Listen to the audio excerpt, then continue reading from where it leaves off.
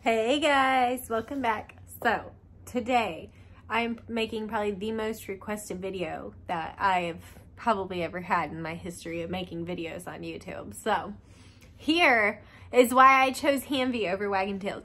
I swear that I thought I made a video like this a long time ago, but I went back because I've had like several people be like, why'd you choose Hanvey? And I like went back to like find the video where I explained it. And I can't find a video that would fall under that category. So I don't know if I never made it, if that was a fever dream. I have no idea. But let's talk about the nitty gritty. This is gonna be super opinionated because obviously it was a choice that I made to get the van in the first place. So this is my biased opinion on why I wanted to go with Hanvey. So the first thing, first of all, I only knew about Wag'n tails. Whenever I first was like, you know what, I think I want to go mobile, the only company I knew about was Wag'n tails. I didn't even know Hanvey existed. So I was actually, whenever I was like writing my business plan and stuff, I was going off of Wag'n tails numbers because they had like a cost calculator on their website. So I was just like, I like mapped out my van and put those numbers in or whatever, right? And actually, one of my friends, Mel, told me about Hanvey while I was like kind of in the process of doing all that. She was like, you should just check out, like there is another mobile grooming company or the company that makes vans. So you should just check out Hanvey. So I pulled them up and I looked at the location and I was like, is this right? Because if this is their location, they are like 20 to 30 minutes from my house. And she's like, yeah, I think so. And I looked into it and literally 20-30 minutes from my house. And I was like, oh my God. So like when you go to the trade shows and stuff, the Wag'n tails vans really stand out because on the inside, they're all colorful and bright and like kind of fun to look at. But one thing I have really learned in life in general, but especially in the grooming industry, colorful is not always better. Colorful is not always better, okay? And I'm not just talking about the vans. There's a few other things that I've noticed, like they make it really fun to look at, but it's actually like not that great of a product. You know what I'm saying? So anyway, and I'm not saying that for Wag'n tails, but I did notice theirs was like overly spruced up. And then when you see Hanvey's version next to it, you're like, oh, like this is the plain version, huh? And that was my impression, like full on. I was like, even when I looked at it and like, even when I've talked to other people that chose Wag'n tails over Hanvey, it always boils down to the look of the inside. And it's really not even like how inside is organized. Some people do like the extra cabinet space in the Wag'n tails vans because they have cabinets everywhere. But a lot of it is like the bright colors. It's just got a cuter background, which does matter whenever you're taking pictures and stuff. Like you want that's like your portfolio. So you want your background to look good. So, you know, that is, you know, I'm not saying it's a bad thing, but at the same time, like I said, Wag'n tails, I think that's what draws everybody in off the bat is that they are definitely more fun to look at. Hanvey's design, no offense, looks very much like it was made by a man. It's like men, I bet, love that design, but like it's just not very like girly. It could use a little bit of a girly touch, but the way that I look at it personally is that it was like a completely blank canvas. Like at first I was really worried about it and I was worried about the storage and all that, but there's several Hanvey related groups on Facebook that you can go in and people have posted like different organizational, you know, tricks and tips that they've learned along the way. So once I saw more people and like how they design their van, I was like, okay, wait, like we can actually make this pretty cute. So like I said, I had actually called and talked to Wag'n tails too, but I was just getting numbers whenever I called, and I felt like the guy I talked to, I think I know his name, but I don't want to call him out. But the guy I talked to was very car salesman-y, and when he realized like I was not ready to buy like even in the next month, he just kind of like, I felt kind of blown off. Like he was like, and like the one thing, and I know I've said this before, is like everything I said, I was like, oh, like, you know, so what about this aspect of your vans? And he'd be like, great question, Janine. So the answer is blah, blah, blah, blah, blah. Like, and literally I'd be like, okay, great. And so what about this? And he'd be like, oh, great question, Janine. I'm like, I don't know. Maybe like, I was like, are you like, it was like, I felt like a little kid. Like, oh, great one. Great question, sweetie. Like, I don't know. It just, I didn't like that aspect of him. Like, so that kind of turned me off. But at the time, I thought he was the only van salesman. So I was just kind of like, well, whatever. He's trying to sell me a product, whatever. He did seem to know his stuff about the van. I just didn't really like, first of all, that whole like fakety fake customer service, I was not a fan of. And then, like I said, I felt very much like he was trying to get this phone call over as quickly as possible because he's like, oh, this girl's not going to be able to drive or buy this van anytime soon, right? So that was kind of my experience with Wag'n Tails. And I had gone down to Georgia to go see Joe's Wag'n Tails van. That's one of my biggest videos on YouTube, is like the tour of the Wag'n Tails van and showing the Super Sudser and all that. And my impression of Joe's van was that there was a lot of switches and they had to be turned on and off in a certain order and way, and like certain ones couldn't be on when you're driving, and like it was, I just remember thinking like, this is a lot to remember. And I was really intimidated by it, and it was like kind of scary. But like I said, at this point I did know about Hanvey. So I went and saw Joe's van. I looked into like the pre-made vans, which just wasn't an option really for me. And then I was like, okay, well, let's go check out Hanvey. So when I walked into the Hanvey facility, it was very like clean. It very much gave me Apple Store vibes. Like, it was very like clean cut, simple design, like very much like their vans. It's a very simple design, like to their building and all that. And you go in and there's like a nice little mini fridge that's like packed with like all kinds of sodas and teas and like all kinds of stuff. I was like, oh, what this fancy, huh? So we hung out, we went back right into the factory, like no questions asked. Curtis came out, and from what I understand, Curtis doesn't really give the tours anymore. I think it's mainly James now.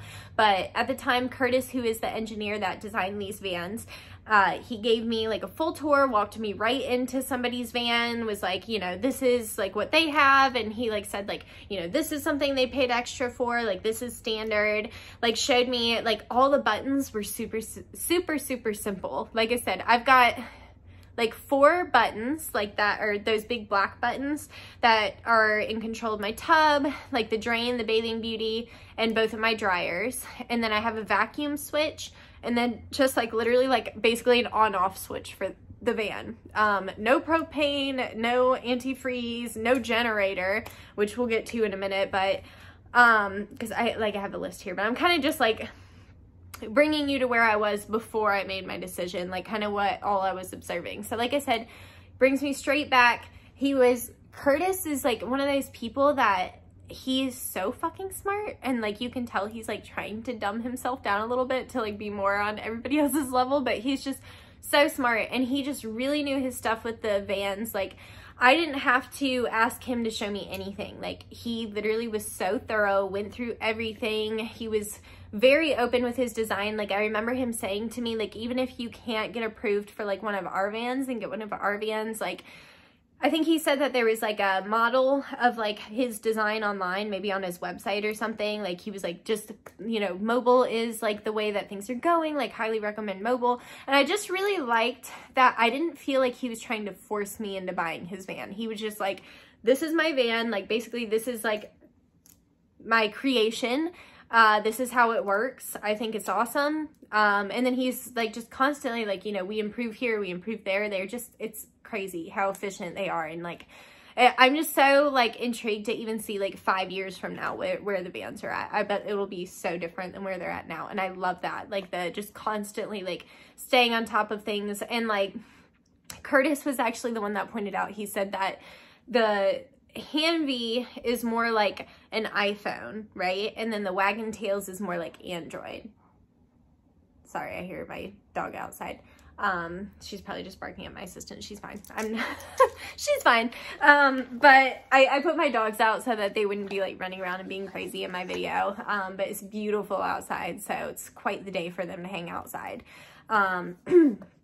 Okay, so like I said, those were kind of like my experiences dealing with both companies. But what led me to actually making the decision are my notes here. So the first thing I kind of already mentioned was the less buttons.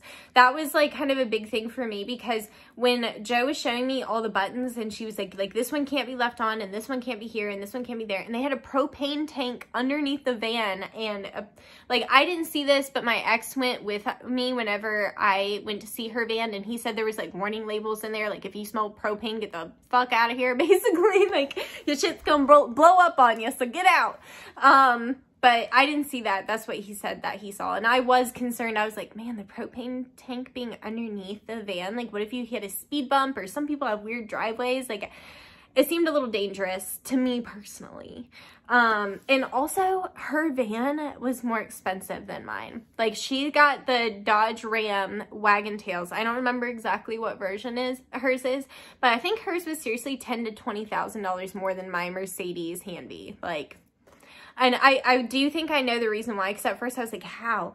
But I think the reason is Hanvey makes their own dryers and vacuums in-house. And also the generator, they have to like cut holes in your van and stuff to put the generator in. Otherwise you'd like die in there. Like, so they've got to like have it like so it filters out, so it's not, you're not getting those fumes or whatever.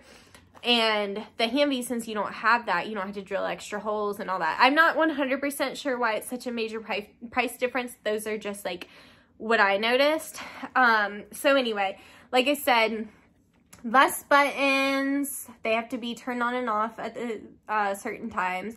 And what I was saying earlier about like the more simple design, there's no antifreeze needed, no propane, no generator. And the generators are more expensive to maintain. I think you have to put gas in them, and you have to do like oil changes on them. And you really have to keep up with their maintenance, because if you don't, that's when you'll have issues with your generator, and having issues with your generator puts you out of work. So you really don't want that. So yeah, and then the generators just seem to break often. I don't know why or whatever that happens, but I see it all the time. Just pretty much anybody I know with generators seem to have issues.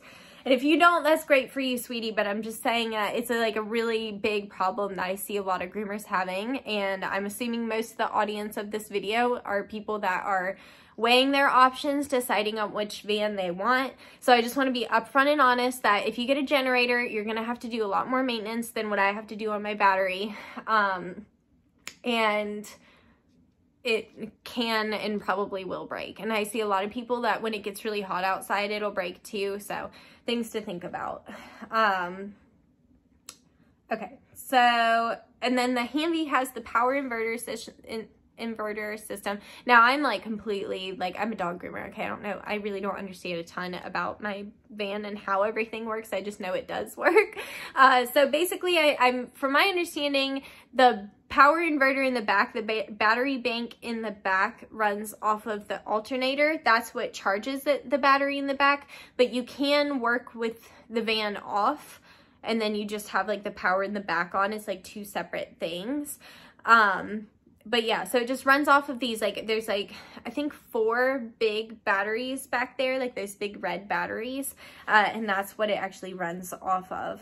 But it's still super powerful, because I think some people think that the Hanvey is like not as powerful. Like I can run my air conditioning, both in my dryers, and well, that's really kind of a lot. Like, I mean, you don't really need to, like, you know, all my stuff's like plugged in, and then, but having your force dryer and your fluff dryer and like your AC and everything, I can do all of that at once, and I've never had it like flip the breaker or anything on me. Like, it just works. It seems very powerful to me, okay? I'm just saying. I think it works great. Okay, so, Like I said, it's very quick and easy for winter. Now, I do not have an Everwarm system in my van because I am in South Carolina. It really doesn't get that cold here. It maybe gets into the 20s most of the time, and occasionally, like 1 or 2 days each year, we may get into the teens, but it's not extreme. So all I have to do is, like, during the winter, I just plug my van in at night. You fill your water up, and then you just plug the van in, and then there's a water heater in there that just heats your water to, like, a constant temperature overnight. So that way you don't have to worry about anything busting or anything like that. Another thing that James said I could do, but it's not like mandatory, is that you can get like a little space heater to put by your water pump in the back, so that way it doesn't like ice over. Because if it gets icy, I did have this happen to me last year, if it gets icy it won't want to work. But all I did when that happened to me was I turned the van on. The heater is actually like below the tub right by that water pump thing, or the drain pump, sorry, not water pump, the drain pump, the thing that drains your water out of your tub. So that thing iced over, right? I tried to press it, it wasn't even turning on. I was like, oh no, I broke my thing. And then turned the heater on. I let it heat up for like, you know, 10-20 minutes or whatever, and then once all the ice in the tub thawed, I pressed the drain thing again. It was working just fine. So anyway, to avoid it freezing up, you can put like a little space heater in there. And there's a certain one, but if you reach out in either the Hanvey groups or you reach out to James directly, he can tell you which space heater it is. I've got it somewhere, but I don't remember offhand. But anyway, so yeah, you just fill up your water, plug your van in, and you're done. And I don't know how the Everwarm system works, but everything else with Hanvey is so simple, I can't imagine that it's hard. Okay, so moving on. Okay, yes, I actually touched on all my notes. I write down just like little keywords, just keep me on track. You know what I'm saying? So I covered all those bases. I put that iPhone versus Android thing, because I think that's such a good point that Curtis made, because that's really what it does remind me of, the difference. Like the iPhone's just like very simple and straightforward, and anybody pretty much can pick it up and use it, but Android, you might want a little bit of extra, and that's not for everybody. Some people don't have experience with Android. It's just, anyway, doesn't matter. But the more simple design, by the way, is also a lot easier to clean. I don't know a single Wag'n Tails person that doesn't complain about how much work it is to clean their van. Like, I remember when I first started, somebody was like, oh my God, it's gonna be such a bitch, like cleaning that van all the time. And I never understood it, because I was like, used to working in a shop, and I'm like, well, in a shop you have like all this area to clean if it gets dirty, but in the van I'm just like in this tiny self-contained area, you know. I thought it was a little bizarre, but now that I've really seen the difference, it's just so much easier to clean. Like, actually my assistant is outside cleaning it right now, and it takes her like an hour to 2 hours to do like a full deep clean. I mean, I'm talking, she pulls everything out and gets every little corner or crevice, you know, and she does that every week, just like gets behind and everything, just to keep everything clean and smelling good and all that.